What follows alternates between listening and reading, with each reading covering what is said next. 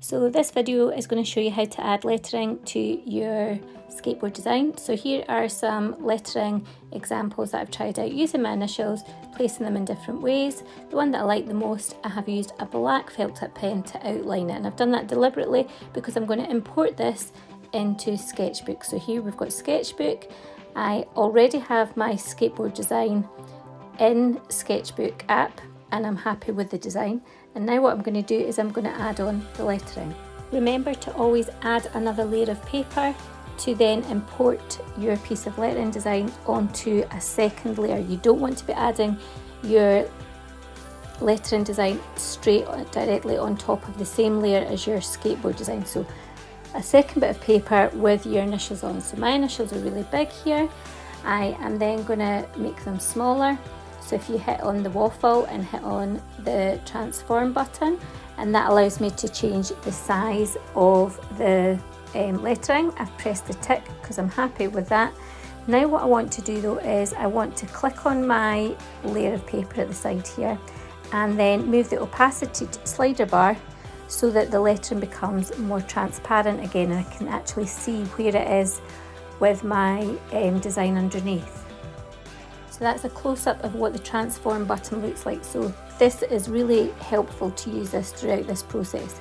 So it allows me to change the size, move it up and down and get it in the placement that I want to be able to put it on for making my skateboard look really cool. Now what I want to do is I want to select the transparency tool. So I'm just selecting it here, going in via the colour wheel. So the grid means it's transparent. I'm now going to go to the waffle and hit on the fill bucket, and I'm going to pour that transparency onto the white background. I've just tapped it and it's disappeared now, so you can see the skateboard design fully.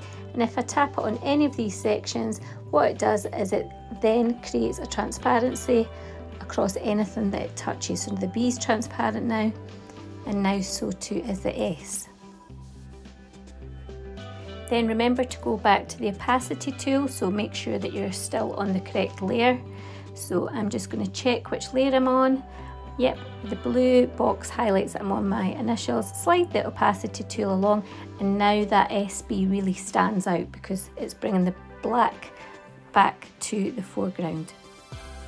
Now you can play around with the colour, so you can go back to the colour wheel and you can use the fill tool, but change it from transparency to a colour. Now this little dipper here, I like to use this. This will pick up any colour that it lands on, so you can see it changing as I move it around. I'm going to pick a hot colour because I think a hot colour will work well as a contrast against the blue background in the lettering.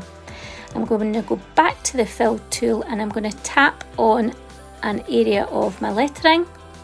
There's the colour there that I've selected, the pink. I'm just checking that. So wherever I tap now using the fill tool, it will turn pink, and it should stay within the lines of the black. If I tap on the black line, it will turn the black line pink. So anything that I tap on will go and fill itself into this pink colour. Okay, so I'm now hitting the back button just to go back so you can see it with or without. Play about with this. Consider different colours until you get a colour option that you really like. I suggest doing 2 examples of colour, and then you will choose the favourite out of both of those to take forward into your skateboard design. Remember to save your work, so you can save it to the app, going to the top left and pressing the save button, but you can also share it.